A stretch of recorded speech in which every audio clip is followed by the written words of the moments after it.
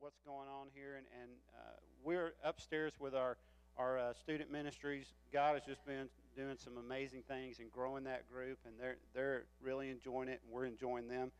And on the 20th of March, we're going to do a Youth Sunday, which means the students, middle school and high school students, are going to be in charge of the whole service, everything.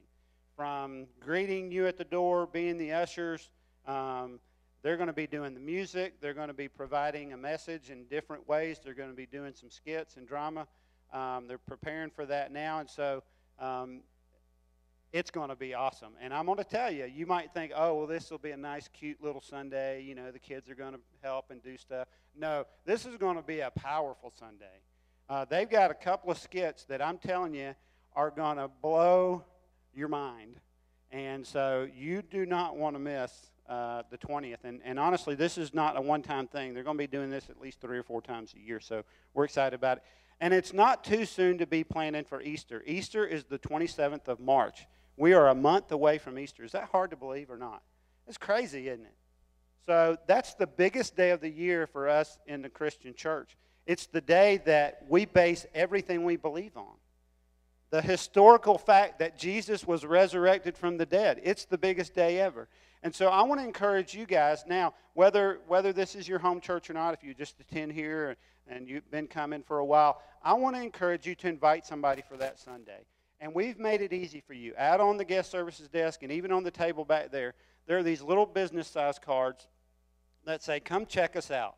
And it's got all of our information about the church, so you don't have to worry about, what do I tell them about this church? You know, you just say, hey, why don't you come to my church? You don't have to say, come with me. Just, why don't you come to my church, hand them a card, and do that.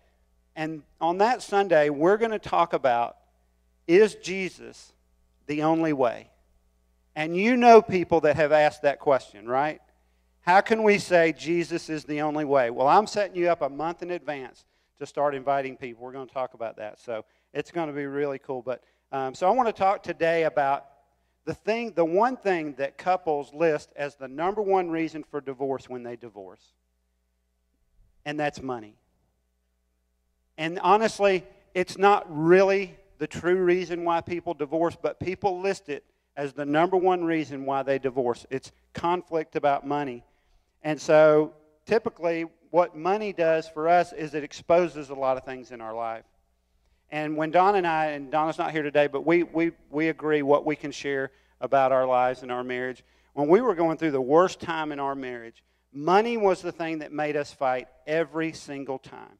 It was the radioactive issue in our marriage.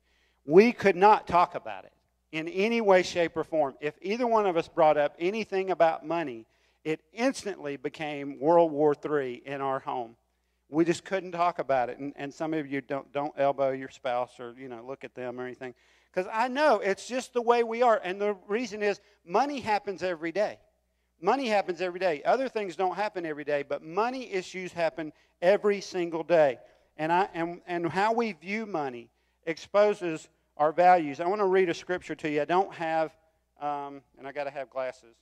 I got a new Bible, and the print is way too small for me. So I want to read this scripture to you. It's in Matthew chapter 6. If you have a Bible, you can turn there. It's a very well-known scripture. I don't have a slide for it. Sorry, Jason. But starting in verse 19, this is what Jesus said. He said, do not lay up for yourselves treasures on earth where moth and rust destroy and where thieves break in and steal.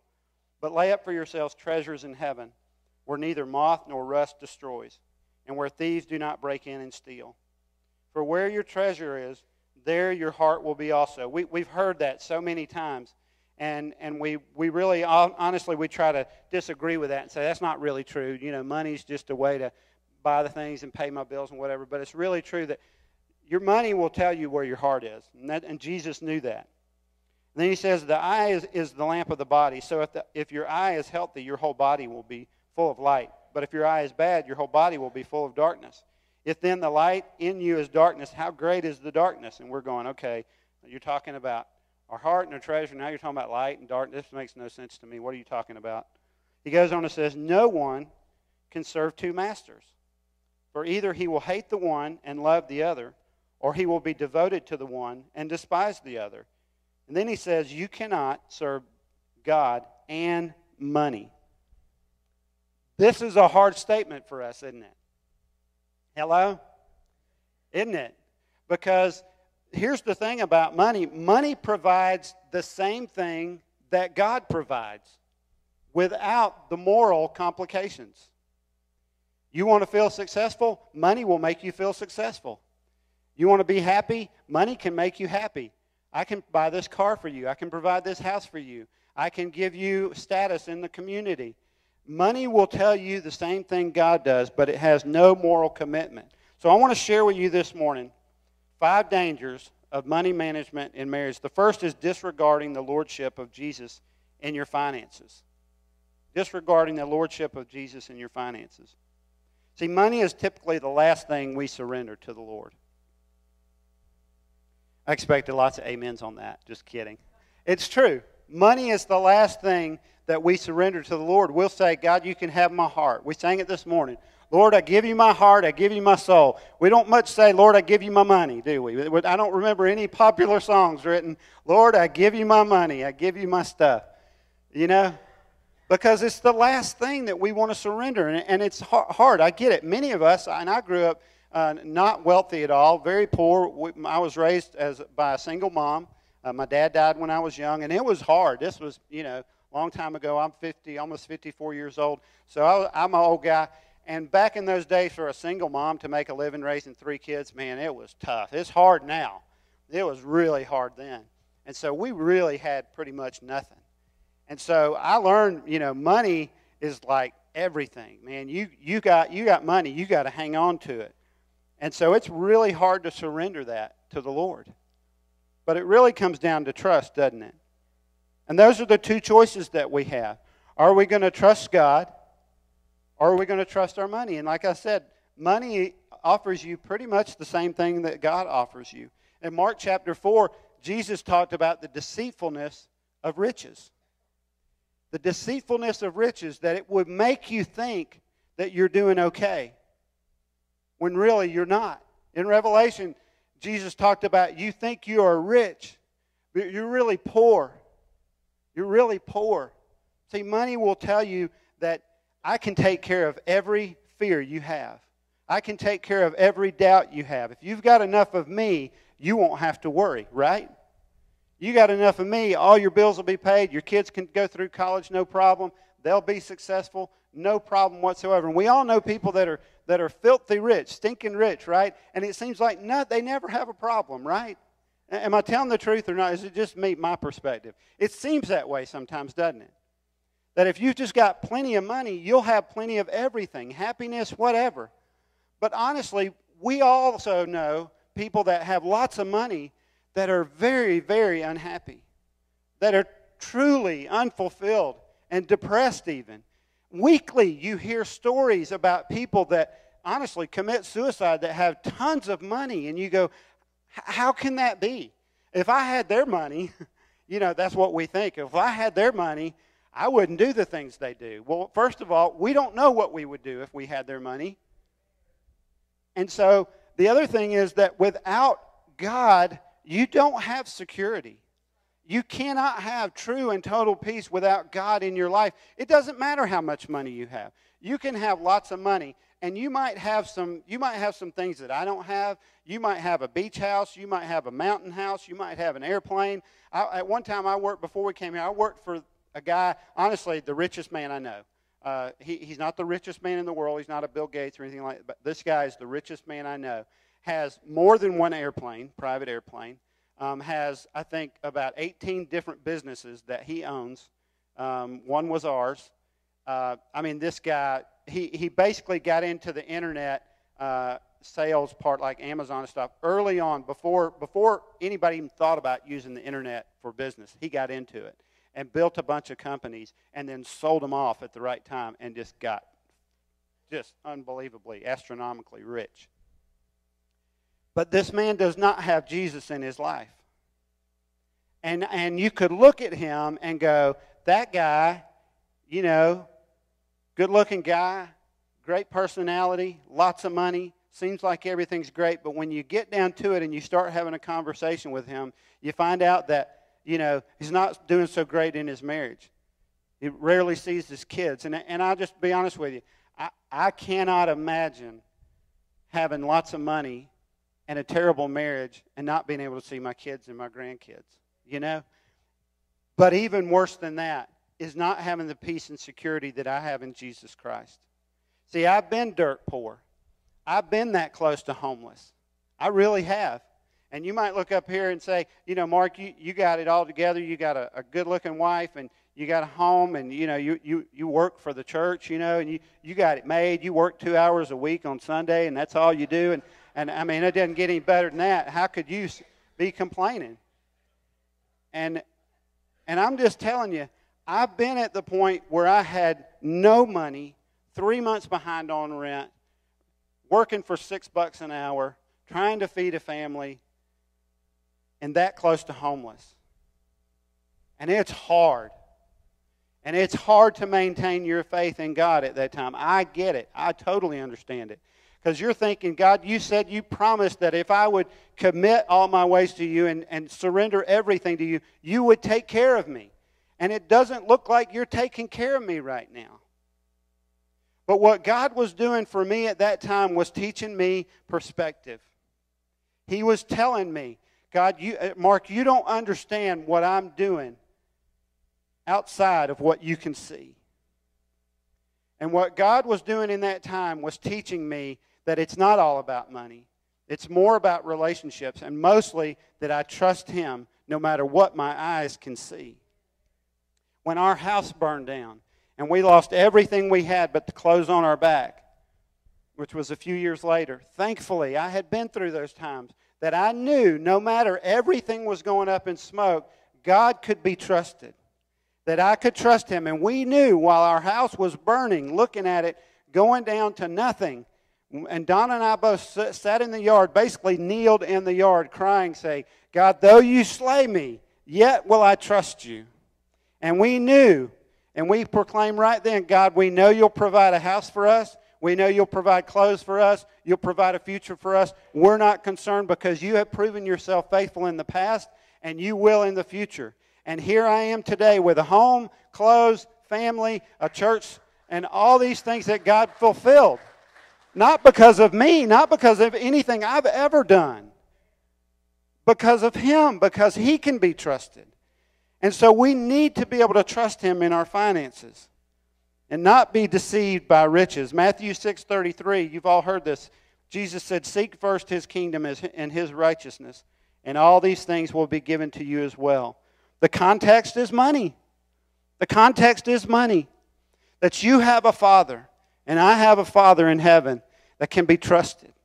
Imagine if your father was Bill Gates or, Warren Buffett or whoever, somebody that, is known as one of the world's richest men. You wouldn't worry about anything financially, would you? And you knew that your father loved you. Not that he was just your father, but you knew that he loved you. You wouldn't worry about anything. You wouldn't worry about your bills. You wouldn't worry about a house. You wouldn't worry about your kids going to college. You would have no worries whatsoever. Well, we have a heavenly Father that loves us with an unconditional love. No matter what we do, whether we serve in church or not, whether we come to church or not, He loves us unconditionally. And He can be trusted. And He says to us in these passages, don't worry. Don't worry. Don't you know that I can take care of every hair on your head? Don't you see the flowers in the field and the birds in the air? I take care of them. I feed them. And He says, your heavenly Father knows what you need before you even ask it. And that you can be trusted. And He just says, here's what you need to do. Just seek Him. Seek God first. Seek me first, God says, and I'll take care of everything else. And the context, obviously, is money. Proverbs 10:22 says, the blessing of the Lord brings wealth, and without painful toil to it. There's another translation that says that it brings no sorrow with it. See, it's not how hard you work, although I believe you should work hard. It's not how much money you save, although I do believe that you should save money.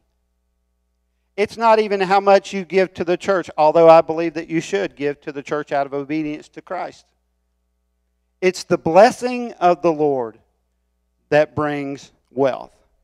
and it will bring no sorrow with it. When you honor God with all that you have and you surrender to Him and you commit your way to Him, He will provide for you in ways that sometimes just are supernatural, that you just can't explain. And there won't be any sorrow with it. But when you try to do things your way and provide provide wealth on your own and do things your way, there's going to be some sorrow with it.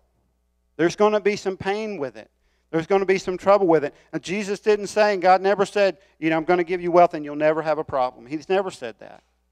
But He said, God, the blessing of God, it is what provides wealth. I want to talk for just a moment about the subject that I hate talking about and none of you want to hear about. Tithing. Malachi chapter 3, verse 10 through 12 says, bring the whole tithe into the storehouse, that there may be food in my house. Test me in this, says the Lord Almighty, and see if I will not throw open the floodgates of heaven and pour out so much blessing that there will not be room enough to store it. I will prevent pests from devouring your crops, and the vines in your fields will not drop their fruit before it is ripe, says the Lord Almighty. Then all the nations will call you blessed, for yours will be a delightful land, says the Lord Almighty. See, God's blessings can only come from obedience. God just calls us to be obedient. That's it. Trust Him. Be obedient to Him. And this is the only scripture that I have found in the Bible that God says, test me. Test me. If you don't believe that I'll take care of you financially, test me in this. He doesn't say that in any other area. Although I think you could, it doesn't necessarily say that. But this one scripture says in the area of finances, test me in it. And I'll pour out a blessing that you won't have room for it. And He says, not only that, I'll keep the devourer away. You might think, well, if I tithe, then God's suddenly I'm going to see a check show up in my mailbox for $100,000. And that may happen. It's never happened for me. It might happen for you. But God has done other things for me.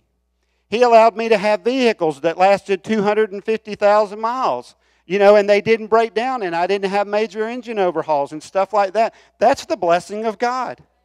The children of Israel, when they wandered around in the wilderness for 40 years, their shoes didn't wear out, their clothes didn't wear out. God provided for them in other ways that they didn't understand, but you just have to be obedient. And it may not be that you get filthy rich, but God will provide in ways that you just can't comprehend it. And I'm just saying, if you're obedient, God says what I'll do is I'll bless you. I'll keep the devourer away. He says I'll guard the front door and I'll watch the back door. I won't let the enemy sneak in while you're watching and serving me. I'm going to take care of the front door and the back door, and you won't have to worry about it. You just be obedient to me, and I'll take care of it. That's a good word, isn't it? All right, let's move on. Second danger of money management in marriage is disrespect of your spouse's financial input. This is a tough one. Because many of us grew up, especially men. Let me talk to the men for a minute. Many of us as men, the older guys especially, we grew up that the men are the head of the home, the provider of the home. Back in the day, only the men worked and women typically stayed home, took care of kids and did whatever. But it's not that way anymore. It hasn't been that way in a long time. But we were kind of raised, many of us, in a culture where our fathers and grandfathers, they worked, and our mothers and grandmothers stayed home, right? Am I the only one? I'm not the only one. And that's just kind of the way it was. But you have to understand, your spouse is an equal partner in your marriage. We're talking in the context of money and marriage here. Your spouse is an equal partner in your marriage. In Genesis, in the beginning, when God created man and woman, He didn't mention who was the boss. There was no reference to who was in charge or authority. He made them partners. He took woman from the man's side so that you would be partners together. And so if you're disrespecting your spouse's financial input, and this can be women just as easily as men. It's not just men. It's certainly women as well. Women can be dominant in this area as well. But I have a question for you. How much can you spend without your spouse's approval? Don't answer that. How much can you spend without going to your spouse and saying, hey, is this okay? Is it $100, $20, $1,000? I know people that have gone and bought houses and cars without ever mentioning anything to their spouse. How do you think that conversation goes over? Now, some of you may have done that. I'm not saying. I don't know. But I can just tell you what would happen in my house. My wife's not even here, and I can tell you, and y'all are laughing because you know what would happen. You know her. I know what would happen too. Are you out of your mind? You better go fix this. I know better than that. But there is an amount that we understand that we can spend without going to each other. I believe that we should be partners together. We should pray together about finances. We should communicate as often as possible about money. And we do. But how much can you spend without your spouse's approval? And it may be zero. Maybe it's $100, but it's a good question to have. Maybe that would be a good homework for you guys. Go home and talk about, hey, how much can I spend without your approval? Just be willing to be open, okay? And if you're thinking it's going to be $1,000 and she says $20, just say, I think I need a break. And then you can come back and talk about it. But that's a good question. And do you pray together about your financial decisions? Do you pray together before you do anything major? Do you pray about it? Sometimes I think we have so much intelligence now and so much information on the internet and on the TV and even in churches that we have so much information that we don't rely enough on God for our decisions. And see, God owns everything. And so my question to you as a couple is, do you pray about your financial decisions? Do you sit down and say, God, what do you want us to do about this situation? It looks to us like we need a new car, but God, what would you have us do? And if you'd have us buy a new car, we need you to provide that one for us. And Donna and I started doing this many years ago. God, we have a desire, or we think we have a need here. And we're going to trust you to provide that need for us. And God has done it in every situation. You guys that know me know I have a Jeep. I love my Jeep. And we prayed for that Jeep. Some of you guys know that. Some of you guys were praying for me a Jeep when we came here last year. And a few months later, God provided it for us. Now some of you go, are you the most materialistic pastor in the world or what? I'm just being honest with you. I'm not materialistic. I'm just saying I wanted a Jeep. I live in Jasper, Georgia. I should have a Jeep. Right? Amen. I heard an amen. I'll take that. And I love it. And it's therapy for Don and I, honestly. It really is. But I wanted one. But I wanted the one that God wanted for me. And we prayed about it. And God provided it. Now, that's silly and inconsequential. But do you pray about serious things too? What about your job? About your job. Do you guys pray about your job? Some of you are looking for a new job. Some of you have your eyes open looking for the perfect job for you. Are you praying about it? And are you praying with your spouse about it? God, we believe you want us to be in a different business. Maybe some of you have had the desire to be in ministry. I did for years and years and years. I wanted to be doing what I do right now. And we prayed for 14 years. God, we know, and we're praying, provide, open the door, open the door, open the door, for 14 years before we came here. God is faithful, but it's always going to be in His timing as well. When you see money, and I have no money, maybe I have $1. I love to use visuals. Does anybody have a $100 bill that I can borrow? Oh, darn. I almost got you. I thought you were going to bring it to me. I thought if I get my hands on that $100 bill. But I was going to bring a $100 bill and show it to you. So imagine a $100 bill. What do you see when you see money? Maybe you see lunch for your family, groceries, yeah. Maybe you see a power bill being paid. Maybe you see gas for your next upcoming week, or, books for your kids' college or whatever it may be. But we all see money differently. And there's different ways. I think I missed one. No, I didn't.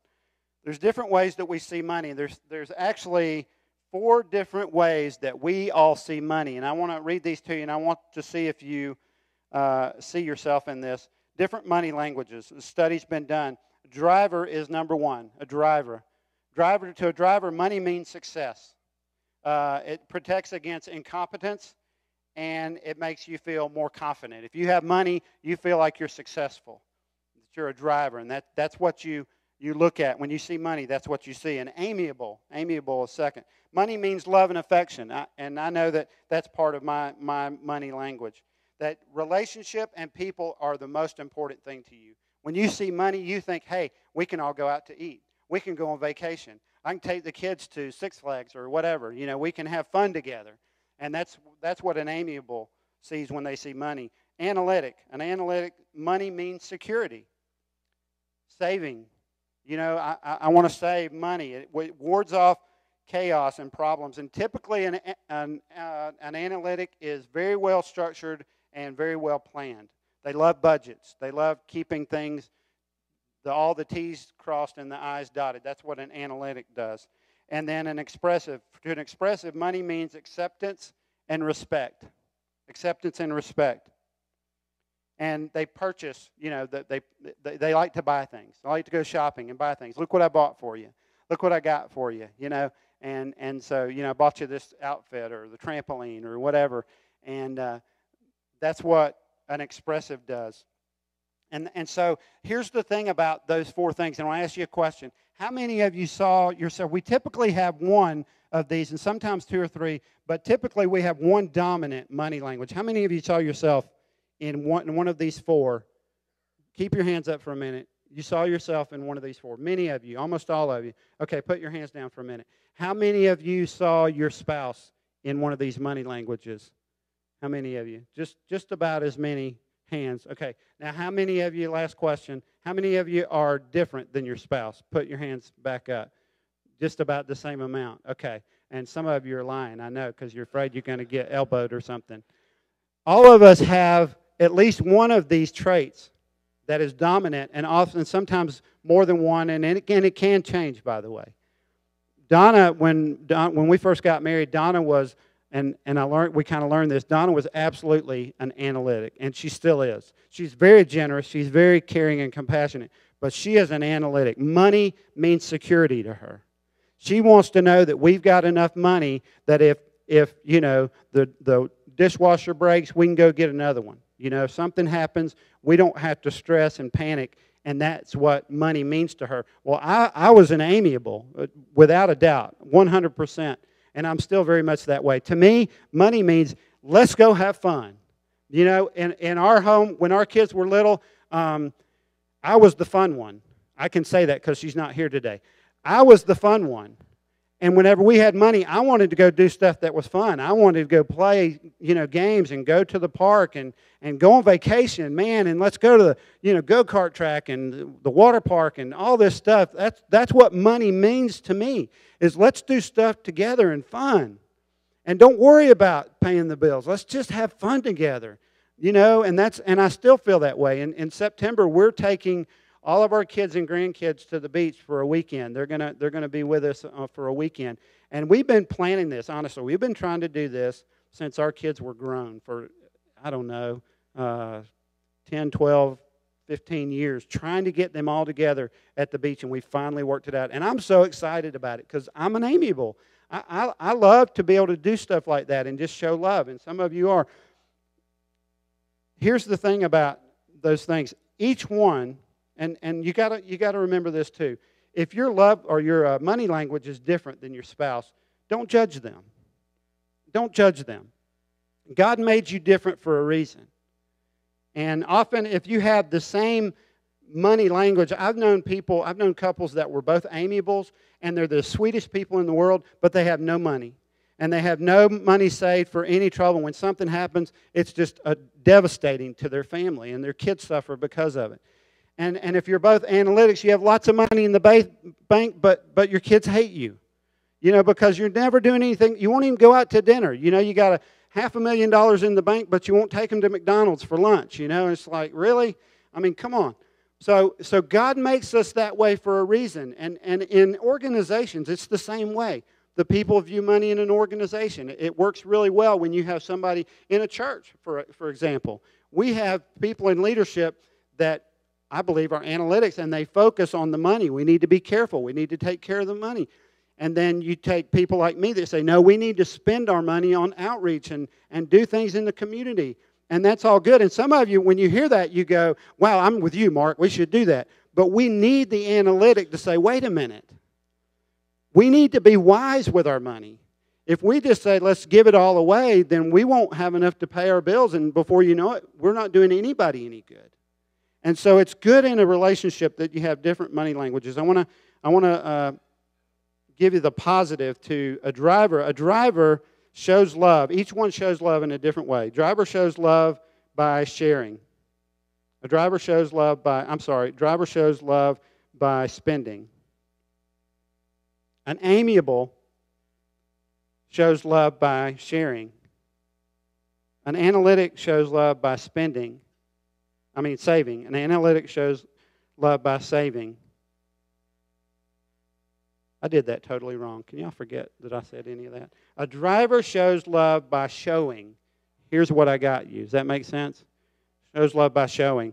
An amiable tells you I love you by sharing. An analytic tells you I love you by saving. An expressive shares love by spending. Here's what I bought for you. Here's what I bought for you.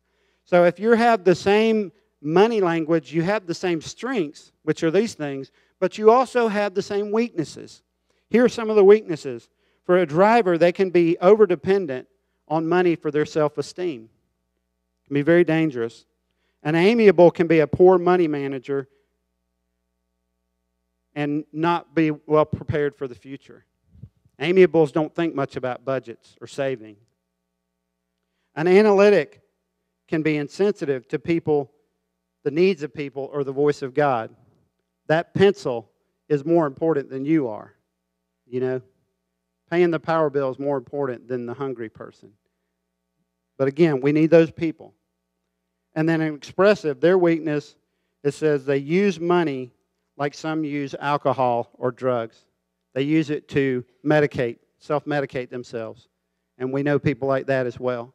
You know, they're depressed. I'm going to go shopping. You know, I don't feel good about myself. I need to go buy something. But here's the thing. With your strengths and your weaknesses, you're better with your spouse if you're different. And don't judge them.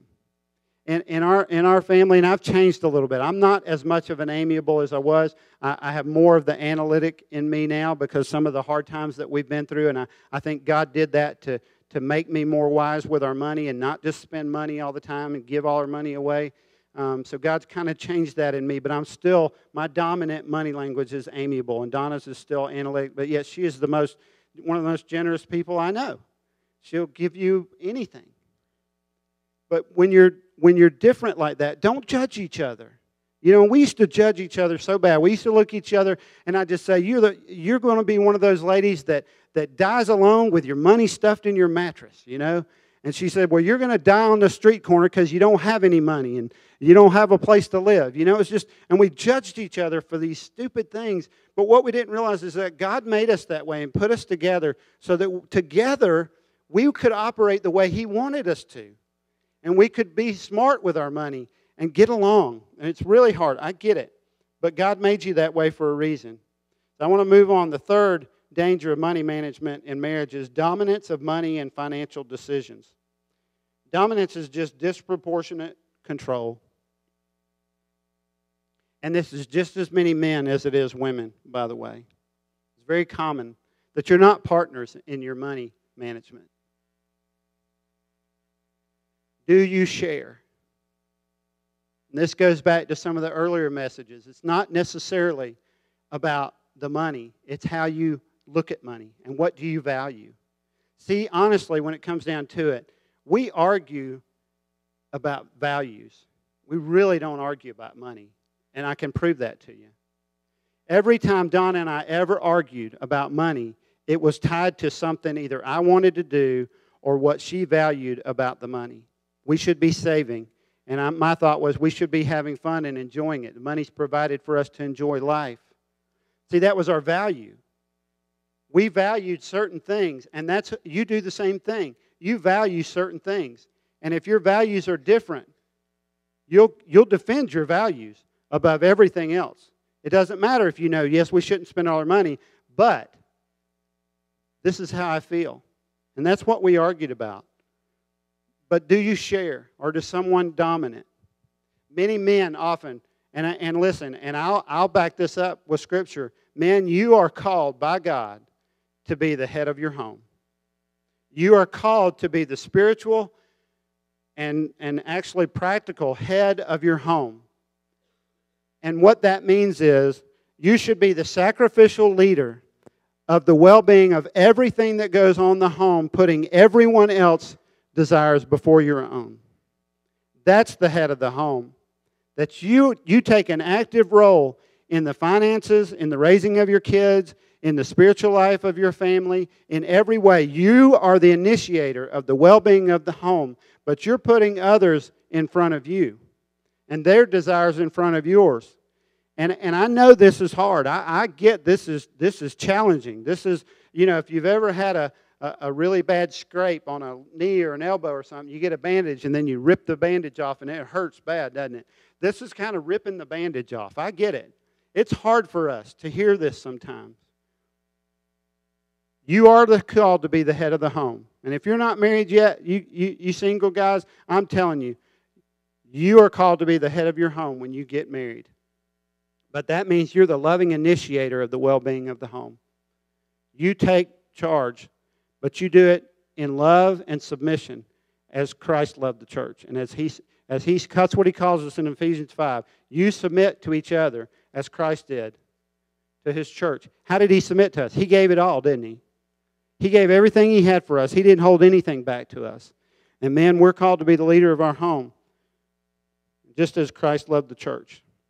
Number 4, danger of money management in marriage is disagreement about financial decisions, priorities, and values. This is chronic disagreement about financial decisions, priorities, and values.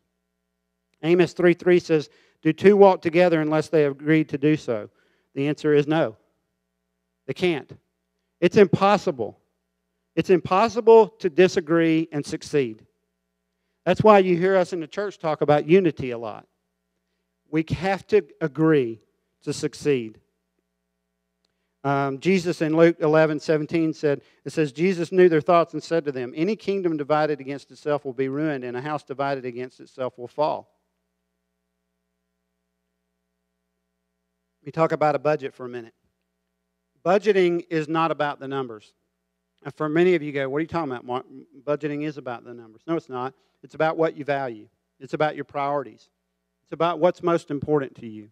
And so early on in our marriage, I loved to play golf. I loved to play softball. Golf was much more expensive than softball, and so I would just play golf 3 times a week. On the weekends, I'd come home and practice. I'd buy new golf clubs, and it wasn't very good, so I lost a lot of golf balls, so I'd have to buy more golf balls and stuff like that. And I was spending lots of money on that.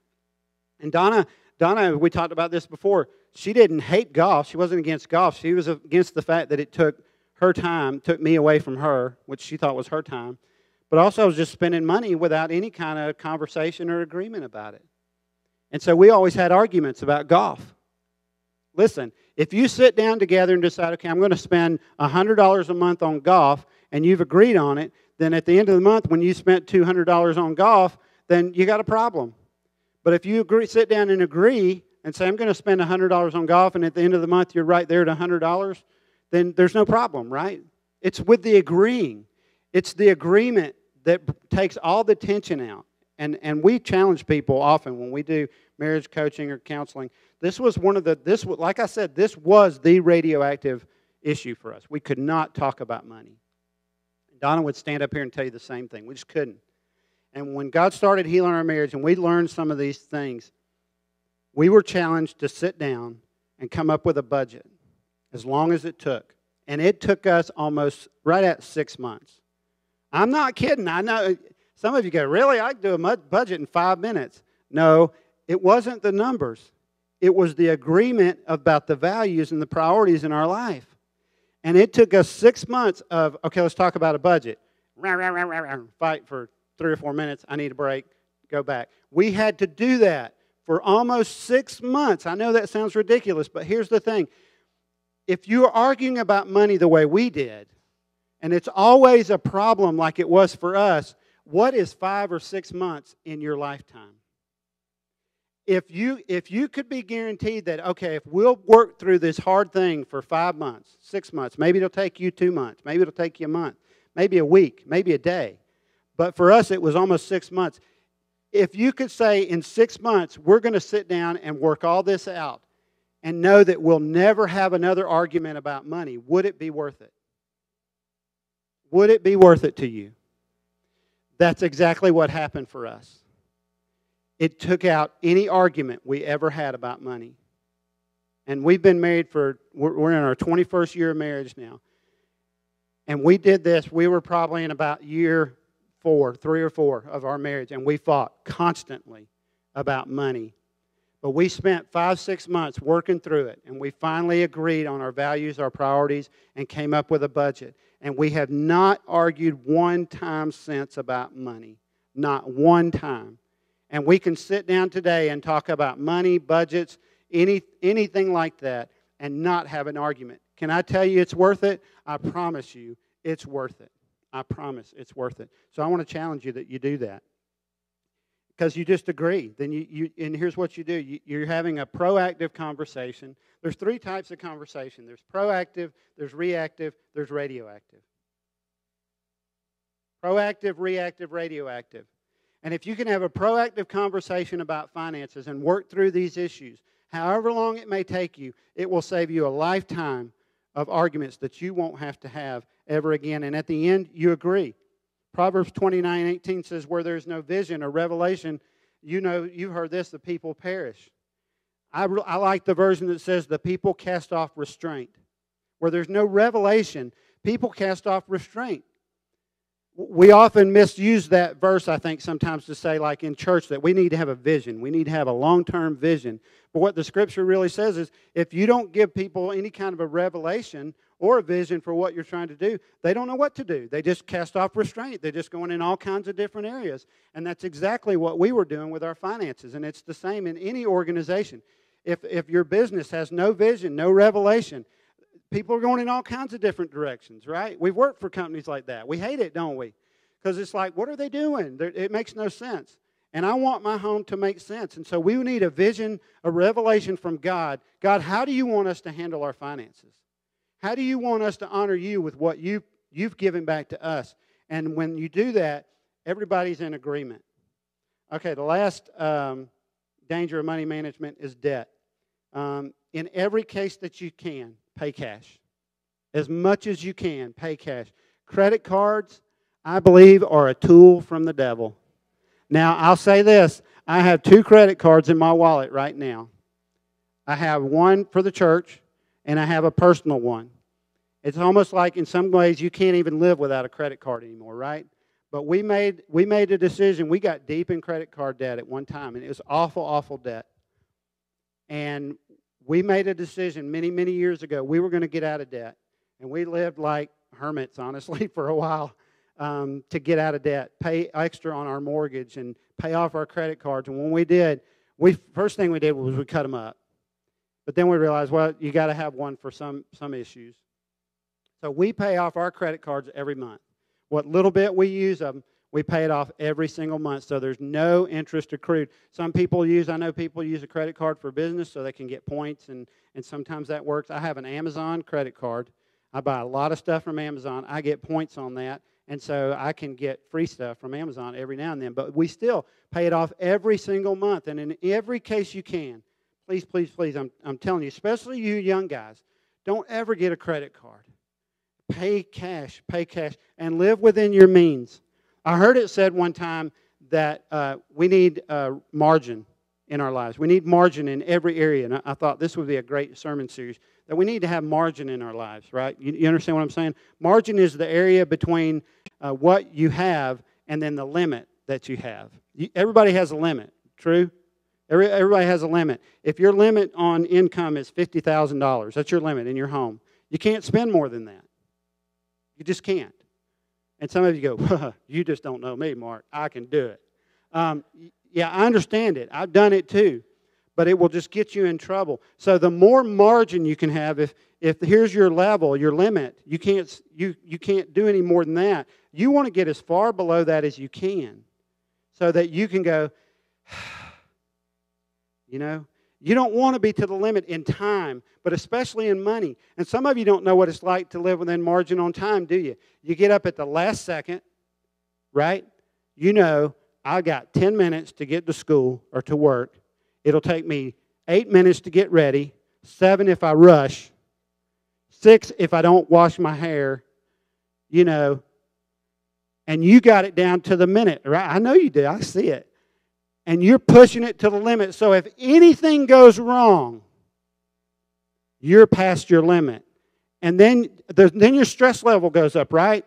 You're like, I got 6 minutes to be there. The traffic, the news, the radios tell me it's going to take 20 minutes. And your stress level is going through the roof. Anybody been there? I've been there. Here, you want to be as far below the margin as you can in every area, but especially when it comes to finances. And credit cards will choke the life out of you. Last scripture I want to leave for you. David, would you come up and just play something and ask the prayer team to come on up?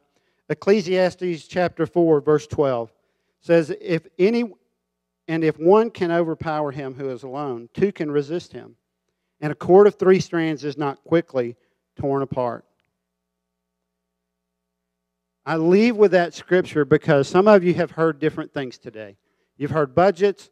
You've heard about how your husband or wife is viewing money, or you view money, and maybe it's been eye-opening. Maybe it's made you more upset because you think they're out of control.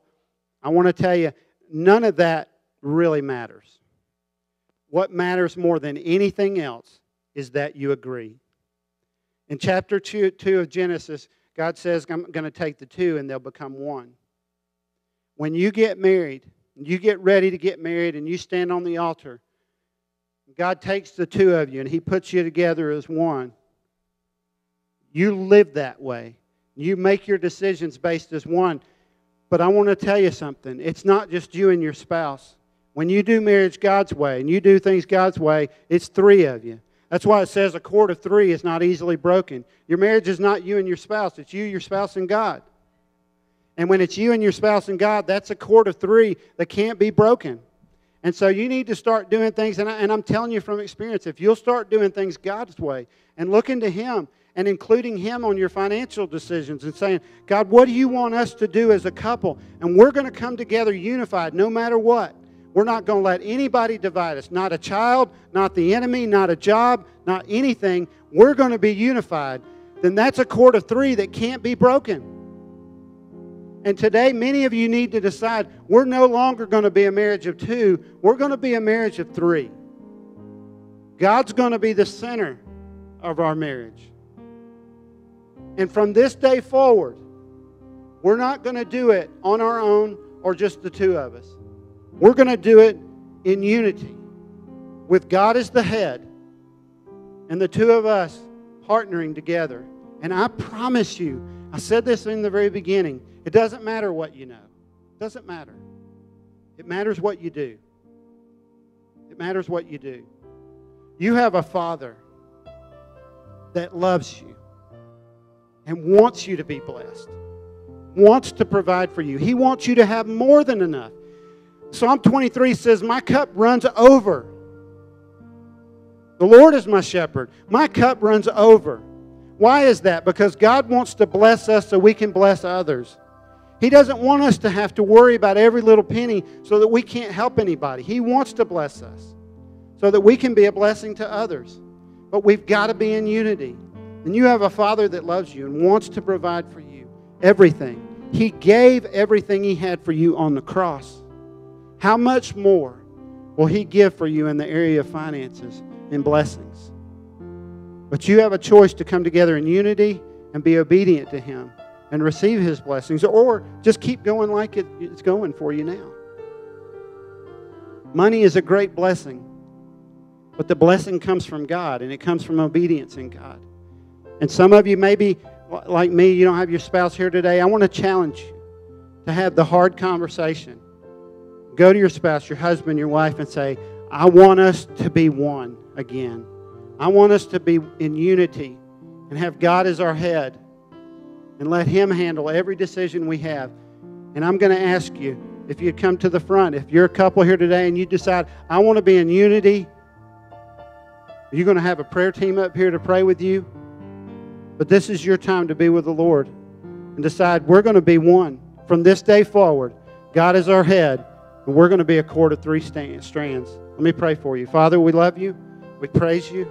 We thank you for your word, God, that tells us as we come together as a couple and as we come together with you as our head, that we make this type of rope, this type of cord that comes together that cannot be broken.